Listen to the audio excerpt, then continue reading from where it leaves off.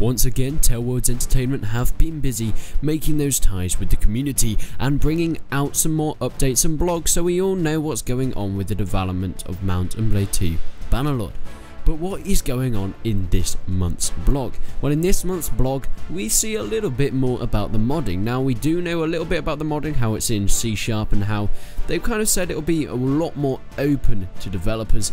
But, you know, this is another blog that is a question and answers more than anything else, telling us a lot more information in a lot more detail. Now, if you want to go and check it out, there'll be a link in the description to the full thing, but I'd only really recommend that if you are a modder yourself and you want to know all the nitty-gritty details. This is more of a generalization in this video of what they were talking about, less of the more details of each individual bits of codes and things that you can do, and more of just what we can expect from modders in the future. So I hope you guys enjoy the video.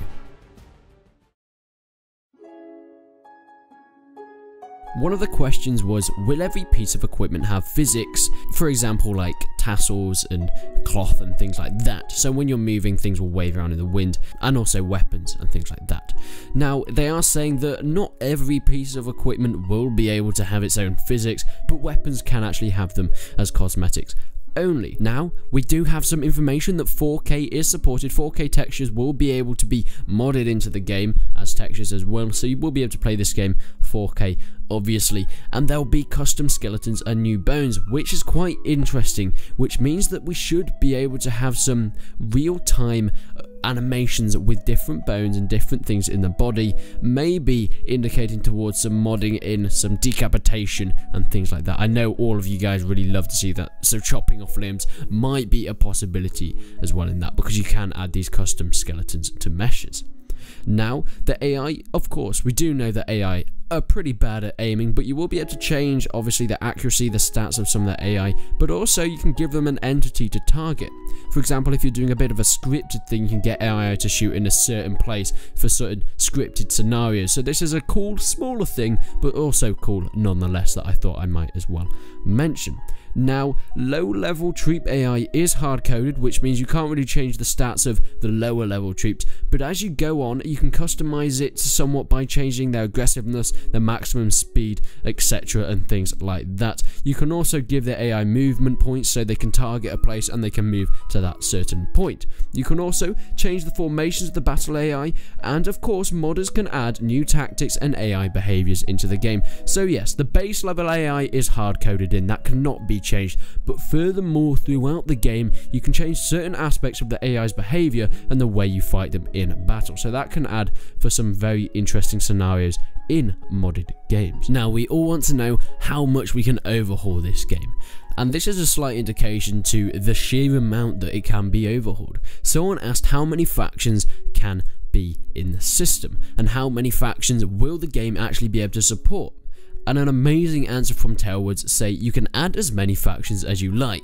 Technically, creating factions is just a method call, but of course making them interesting will be the harder part. Now, I love this. This means that no matter what, we can get as many factions in the game as possible, but of course, like they said, modders will have to keep it interesting. You can't just add like 100 different factions and expect them all to be completely different, but this means that we won't have limitations, which is always nice.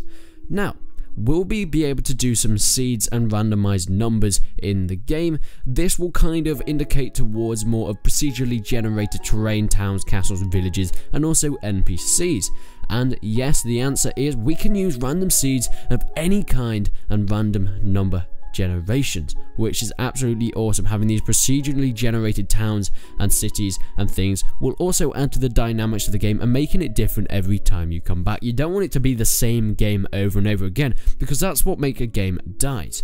And modding is great for that. Modding means you can add overhauls because you can play in different scenarios, but also having procedurally generated places means even the base game with a few tweaks will be different each time you come back to it. Now, something we did hear quite some time back, but it wasn't really gone into much confirmation about it, it was sort of a mention on the side, is how many mods you can play at the same time. We all know in Warband, you kind of have to launch one mod at a time, and that's why people went and made like the Floss expanded mod, where they put loads of mods and put it into one mod, so you only actually had to launch the one mod. But of course, that was a massive file. Here, now, you can pick and choose which mods you want to use and play within the game. Of course, some may not be compatible compatible with each other. You'll have to check that. I don't know how much compatibility they're going to be able to use, but hopefully many mods should be able to just be used and flow very nicely next to each other. So yes, we have confirmation the game will support multiple mods at the same time. The number of mods, I don't know if that's going to be dependent down to your system, if it can run it, or of course how much the game will be able to take, but I guess we'll have to find that out in the future. Now, more confirmation on the replay editor, which is absolutely awesome. A long time ago, a good few years back, we saw this replay editor, and it was probably something that I was most excited about. It looks absolutely awesome, so I'm very glad that that's going to be in the game, and of course, I'm sure modders will be able to work and fiddle with that in some way. But what if you don't really know how to mod? What if you want to get into modding? What is there for you? Now, this is very interesting. So someone asks, will we have a Taleworlds developer working with the community to support modding, learning tools, tutorials, and feedback, etc.? So Taleworlds answered with, we will share a documentation site, and we're planning to make some tutorial videos. Also, we'll be taking feedback and engaging with users on our forums. I think this is absolutely awesome, since many games, obviously, they support modding, but unless you know how to do it already, or unless you've been taught before, it's going to be something that you're not really be able to get your hands on. But if Taleworlds are going to put out modding tutorials for their game, that is an amazing decision, not only for the community, but as a business decision. Think about this. How long is your game going to last if you just let the players go and do what they want? Yes, it might last for a bit longer than it would if there wasn't modding support, but in the end, people are going to die off. Modders are going to move to other places, like they have with many games in the past. But if you get someone to teach new people, a new wave of modders and developers to come up and create their new amazing ideas, I think that is an awesome way of keeping your game alive. Because we know that so many people in the community have these wacky and weird ideas, but they don't know how to put them into action.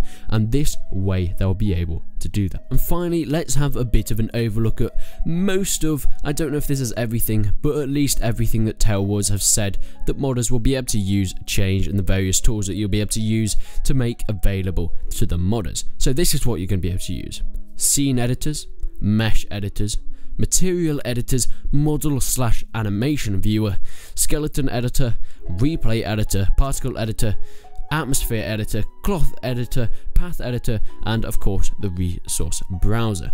Now, to many of you, you might not understand what all that means, but to the modders out there, that is kind of the list that you're going to be getting. Yes, maybe they're adding more in the future, but at the moment, that is what we have confirmed that you guys will be able to get your hands on and get going with these mods.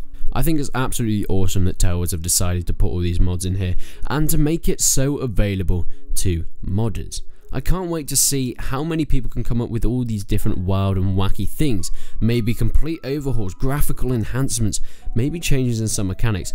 Yes, we do have confirmation that you won't be able to, of course, edit the hard-coded stuff in the engine, because of course then you'd just be able to make your whole new game and sell it for free, and of course that's not going to be good for the profits of Taleworlds. But for modders out there that just want to make a Game of Thrones or Lord of the Rings, or maybe even just some graphical tweaks here and there, or then even changing the tactics that AI play as, this will be absolutely great. I can just imagine some scenarios of having the battle of the 300 Spartans lining up. You can change these AI tactics and formations, make the Spartans more defensive, and make them more likely to hold shield walls and things like that, and the phalanxes like they used to. It'll be really good, because in Warband, it tended to happen where you just go into battle and the AI would charge at you. Yes, that was fine for native, but for scenarios and things like the Spartans, like I mentioned there, or the Romans, who tended to fight very much in these shield wall formations, in close, tight-knit formations, these editors that you're going to be able to do on the AI is going to be very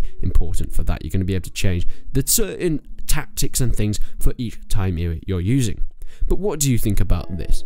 What are your thoughts on the modding capabilities, and is there anything else here that you want to see in the future? If there's any modders out here that are watching this video, make sure you leave a comment down below. Tell me what you're thinking of doing. What mods are you thinking of making?